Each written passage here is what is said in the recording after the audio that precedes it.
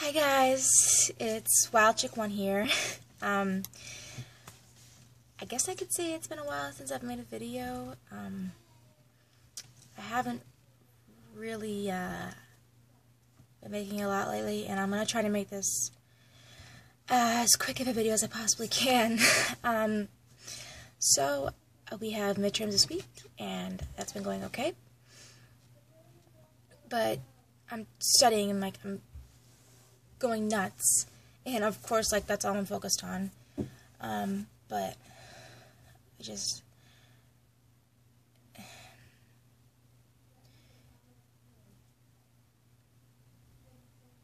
goals is what is goals are things we set to goals are things we set so that we have something to achieve, so that we have reasons, to live. I mean, we have all this time on this earth. Hopefully, I hope most of us have a lot of time on this earth. And we try to fill up that time with certain things. So my biggest goals right now, well, at least they were weight loss and academic success. And I'm sorry I'm finding it so hard to talk right now. This is never like me, but I've just been, for the past 6 hours, I did something that's completely not me at all. I've been vegging out in front of the TV for 6 hours, literally since the time I got home. It's what time is it right now? 5:49. Since I got home, I've been just vegging out and just watching TV and eating ice cream. I just felt like absolute shit. I came home, and I left my phone at home because I thought it was midterms. I didn't really see a reason why I needed to bring my phone to school, I guess. And then I got a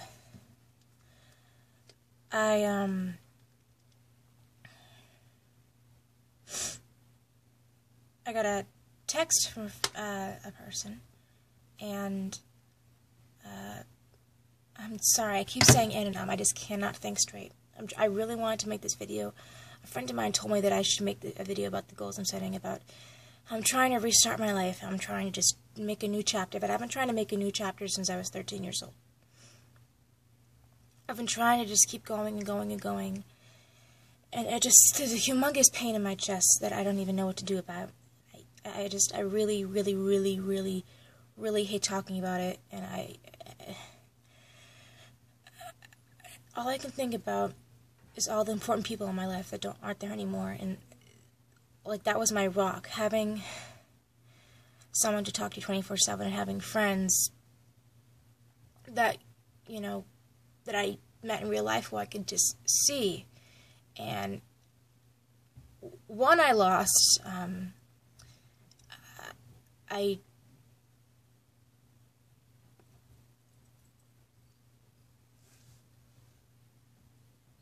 I was texting her and calling her, and we had a really, really great friendship. I mean, she was about to move down the street from me, and I was like, sweet! And this girl is amazing. She's still, in my mind, she's still amazing, but, I mean, I tried calling her and texting her, and then all of a sudden, she just stopped answering my text messages.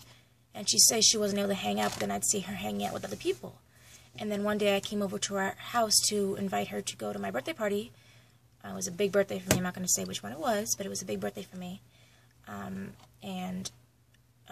She said, I talked to her dad, and he said he'd call her, but he never did. And one day I got really fed up and sent her a text that I heartfully regret sending. And every single time, it's ridiculous, but I mean, I'm straight, but it's ridiculous because this is going to sound like a love story.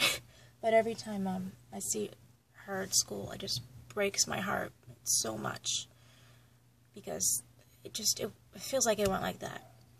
And then I pride myself in my friendships. They mean so, so, so much to me. I can't even begin to tell you. So when I lose a friend, it shatters me. And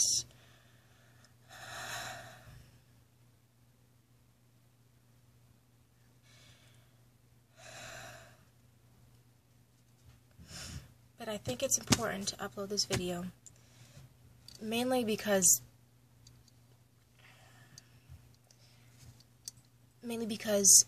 my mom, around Christmas time, and I don't know if you guys have parents who do this, they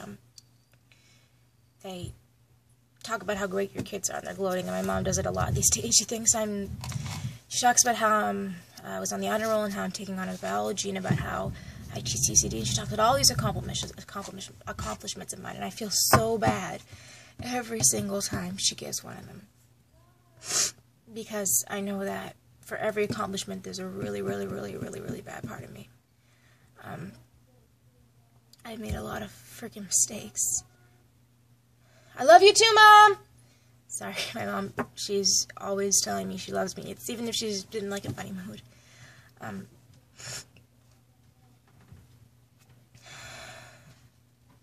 still haven't got to the point of the videos yet, but anyways, the point is, guilt can be a killer.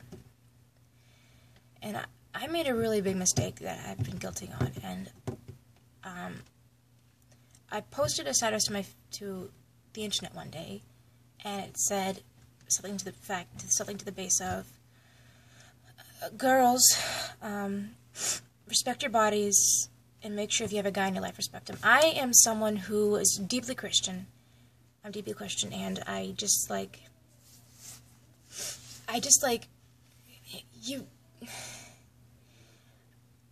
Jesus, God is like, I don't even know how it happened. I mean, I've always been like this person who's just like, it's embedded in me. I feel like somehow, sometime Jesus touched me or whatever, and for whatever reason, I feel like I just called to do this. I don't even understand why. Because my religious side goes against my teenage side, and then it's like two different things going inside of me. And so when I do a really bad mistake, that's something that's teenage related, I guess you could say. My Christian side takes over, and I'm begging God for forgiveness, and trying to promise Him I won't make the same mistake, and trying to tell myself that I won't make the same mistake. I believe that, like Marilyn Monroe said, a girl should wear clothes tight enough to show that she's a woman, but loose enough to show she's a lady. And I think that's something that every girl should live by. But I guess you could say I get lonely. I'm pretty used to being by myself. I don't really think I'm a loner, because I am very sociable at school, sociable to the point where I know people. Sorry if I know anybody at school, but it just, I don't know why, being around those people, it's like I go from being isolated to going into this place where there's all these people, and I just, like, blow up. I get so excited because I love these people. I don't even know why. And I'm always trying to be nice and do the right thing, and it just feels natural to me because it's how my parents brought me up. It's how my religious group brought me up. And then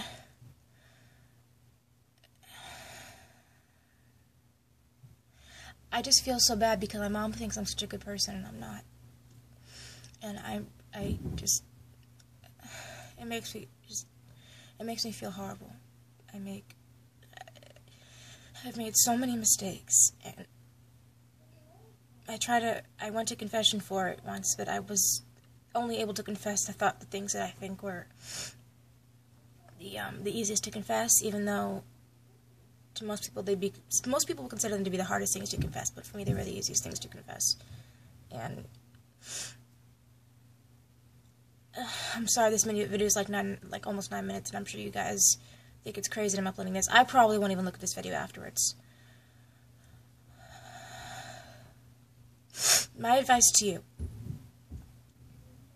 please, no matter how lonely you get, no matter how badly you feel you want attention, you want people in your life, just know, even if you feel lonely right now, even if you feel like your beliefs, whatever it is you believe in, I don't care what it is you believe in, but even if you feel like whatever it is you believe in is holding you back from experiencing things, please do not let go of your beliefs. Because you never know how it could hurt you in the end, and then it just it's like another scratch on that religious belief of mine. It's like another dent in my religious faith that I can never take back for as long as I live.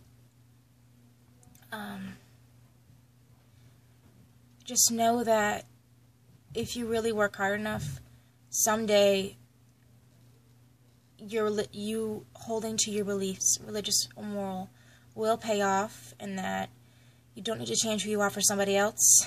And for me, for example, I want a guy who is going to be willing to wait till marriage for me. I don't care if the guy I marry isn't a virgin. I just hope that the people, I mean, I don't really care about a sexual past, except, I really can't marry a guy who has an STD, even if I love him, because I want to have kids really badly someday. Not now, but like years and years from now. I just cannot wait to get out of this stage, being a teenager and hating it, and just, all I want to do is go to college, get my degree, work my ass off, fall in love, and have babies. That's honestly all I want to do. I just want to bypass all of this shit. I'm totally done with it. Like, you don't even understand. I'm totally done with it. But anyways, I'd marry a guy who's going to respect me for who I am, make me feel beautiful, make me feel loved, make me feel wanted, make me happy. And I want to make friends who are going to support my beliefs, who I can just hang out with and be happy with. And I want to have children who never, ever have to question. I want my kids to never, ever, ever have to question, ever, if their parents love them or not. I don't want them to ever have to have that question in their heads. I want them to always know that they will be loved by me. And I just don't want any of you guys out there to have to go through any of the shit that I've been through. I want you guys to just stick to who you are, stick to the truth, and don't change yourself for somebody else. Please don't.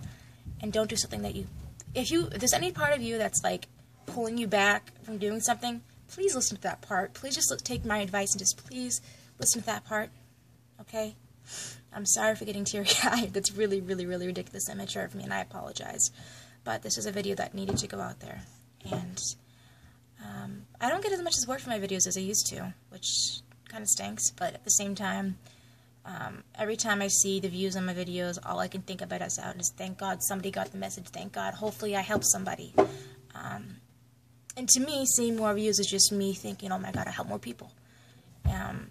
Whether I make them laugh, whether I make them have some more insight into their life, whether I make them feel less alone, or whether they just watch for entertainment.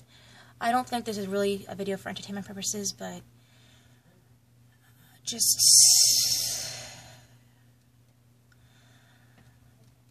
I'm never at a loss of words. It just feels like my chest is being pounded on by something, and it's not like a heart attack feeling, it's like a deep cavity in my chest feeling. I feel weightless, like I'm just floating through space. And at other times I feel like I'm a dumbbell being held down to the earth. But I don't really have a plan for my life right now.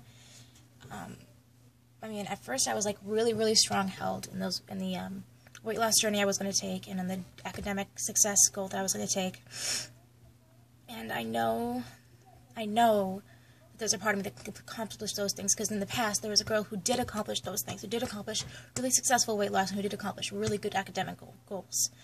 I just don't know when I'll get to be that person again, because this stuff that I'm dealing with is holding me down. But